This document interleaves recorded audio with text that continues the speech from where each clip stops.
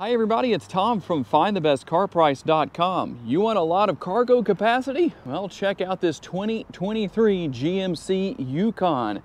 It does have a lot of nice features where I don't even have to touch the tailgate to open it. What is the cargo capacity here? Well, it's 41.5 up to 144.7 cubic feet.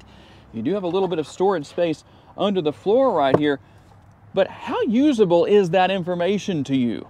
Let's measure out the cargo capacity, length, height, and width in inches. I'm going to break out the trusty tape measure to do that and make it a little bit easier for you to know what you can put back here. The width is going to be 47, and then the height from the floor to this area right here is going to be 31 inches.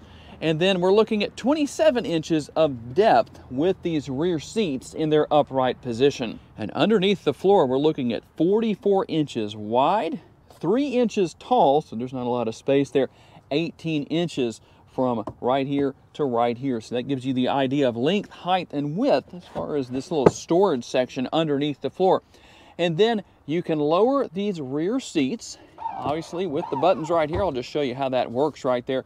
And then we'll lower the middle row seats as well. That's very easy to do with these buttons right here.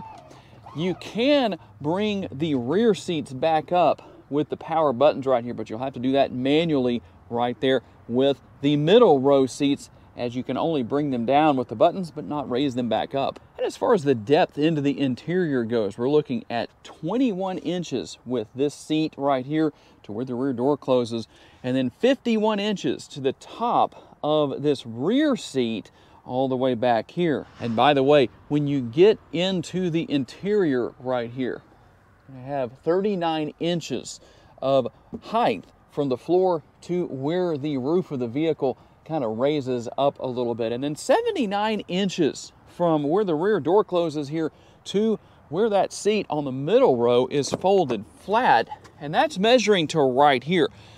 And you can actually get away with a little bit more space depending on where these front seats are positioned, as long as it's something that can hang over and not be a big deal.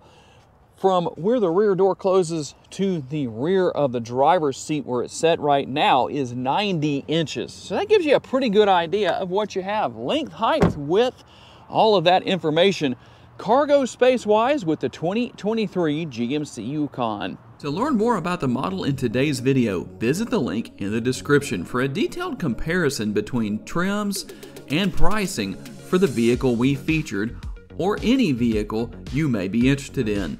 These pages feature information such as our recommended trim level based on price, value, and features. Thank you for taking the time to watch today's video. We look forward to seeing you next time.